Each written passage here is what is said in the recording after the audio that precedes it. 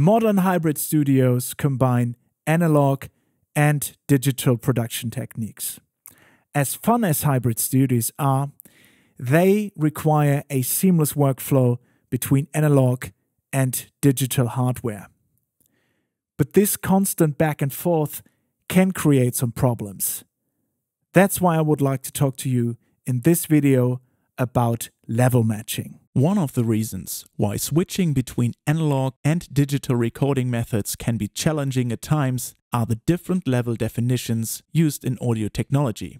This can lead to situations where the output level from your analog source is too high, causing the input of your interface to clip, although you haven't applied any amplification. Another phenomenon is overdriving the input of an analog device with your interface output signal, despite the signal level being moderate and neither clipping in your DAW nor TotalMix FX. Fortunately, all these problems can be avoided by understanding some basic audio level principles. Analog levels are usually measured in voltage ratios, such as dBu, decibel unloaded, or dBV, decibel voltage. Since both dBu and dBV describe positive and negative voltage changes, they are expressed in so-called root mean square levels, or in short, RMS levels. This is in contrast to peak levels or peak-to-peak levels. Over the past decades, two internationally accepted standards have been used in the music industry. +4 dBu for professional equipment, which is often referred to as studio level, and -10 dBV for home electronics, widely regarded as consumer level. This may sound like an insignificant detail, but to mix these standards up can have huge negative effects on your recording, because +4 dBu studio level is in fact about 12 dB higher than -10 dBV consumer level. And remember, this difference is an average RMS level. Peak levels can be even 20 dB or more above the stated average level. To make life easier, both standards have been implemented in every RME interface and can be selected in the channel settings if necessary. This will give you the best performance in every situation and for every analog source. Once we switch over to the digital side, audio is depicted as a string of zeros and ones. Because of this binary nature, we cannot use analog levels such as dBu to express digital levels. Instead, we use something called decibels relative to full scale, or in short, dBFS levels, which have a maximum peak level and a fixed scale. Therefore, 0 dBFS is the maximum level that can be achieved in a digital system such as a DAW or software plugin. Everything above 0 dBFS exceeds the clipping point, thus causing an overload, or in other words, a clipped signal. It is therefore important to stay below 0 dBFS and give your digital signals sufficient headroom. So your software programs, including TotalMix FX, are showing you digital dBFS values, while on the other hand, your analog equipment is showing you analog levels. I think by now we all know what the problem is. Analog and digital levels are simply not the same. And to mess these standards up can have huge effects on your production workflow. As you remember, dBu indicate voltage ratios in RMS levels, while dBFS have a fixed scale and state peak levels. Therefore, it is not possible to compare both levels against each other. Put simply, 0 dBu are not 0 dBFS, and the other way around.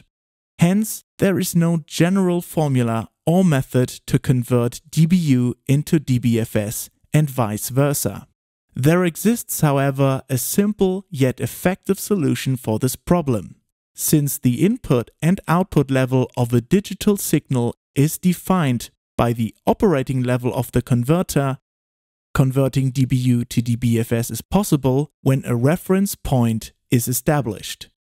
RME interfaces work with so-called reference levels as a point of reference, both for the input and output of the ADDA converter. These reference levels will not only give you the exact dBu value when reaching 0 dBFS in your DAW or TotalMix FX, but also available headroom in relation to the international analog studio level. For the analog inputs, we have 3 reference levels available: low gain, +4 dBu, and -10 dBV. With low gain engaged, 0 dBFS in TotalMix FX correspond to +19 dBu for the input channel, which gives you a headroom of 15 dB compared to studio level. With +4 dBu engaged, 0 dBFS in TotalMix FX correspond to +13 dBu for the input channel, which gives you a headroom of 9 dB compared to studio level. With -10 dBV engaged, 0 dBFS in TotalMix FX correspond to +2 dBV for the input channel, which gives you a headroom of 12 dB compared to studio level. If your RME interface doesn't have this option, a reference level of -10 dBV can be set by using +4 dBu and adding 9 dB of gain with the gain knob in the TotalMix FX channel settings. For the analog outputs, we have 3 reference levels available: high gain, +4 dBu, and -10 dBV. With high gain engaged, 0 dBFS in TotalMix FX correspond to +19 dBu for the output channel, which gives you a headroom of 15 dB compared to studio level. With +4 dBu engaged, 0 dBFS in TotalMix FX correspond to +13 dBu for the output channel, which gives you a headroom of 9 dB compared to studio level. With -10 dBV engaged, 0 dBFS in TotalMix FX correspond to +2 dBV for the output channel, which gives you a headroom of 12 dB compared to studio level. These reference levels are found in all RME devices. They are fully compatible to each other, but may vary in some cases. Check your manual for further details. Now that we have everything we need, it is time to put our newly gained knowledge into practice. I have set up a UFX Plus, which is connected to an xFilter from Illusia via input and output channels 3 and 4 over TRS cables. The xFilter is a stereo analog equalizer with 4 bands that can add up to +16 dB of gain per band. With a maximum input and output level of +21 dBu, it is wise to use moderate levels when going into the xFilter. Let us imagine we send out an audio signal from our DAW that reaches 0 dBFS. With high gain engaged, outputs 3 and 4 would send out an analog signal with an average of +19 dBu into the xFilter. In theory, this would mean that you would only have around +2 dB of headroom before overdriving the output stage of the xFilter. In practice, however, it's unlikely that the selected frequency band contains that much energy. But keep in mind that most equalizers, like the xFilter, use a serial design. Therefore, all applied gain changes will add up.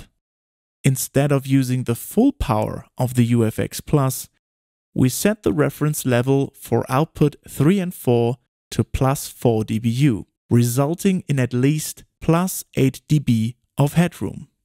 So plenty enough leeway for boosting certain frequencies.